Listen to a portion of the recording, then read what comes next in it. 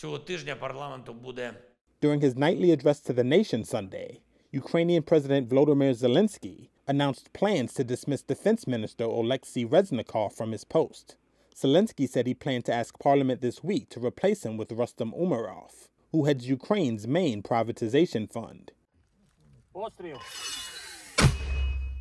The move sets the stage for the biggest shakeup of Ukraine's defense establishment since the war was launched by Russia in February 2022. Reznikov, who was named defense minister in November 2021, has helped secure billions of dollars of Western military aid to help the war effort. But he has been dogged by graft allegations surrounding his ministry, which he described as smears. The change of defense minister must be approved by Parliament, which Zelensky said he expects to happen.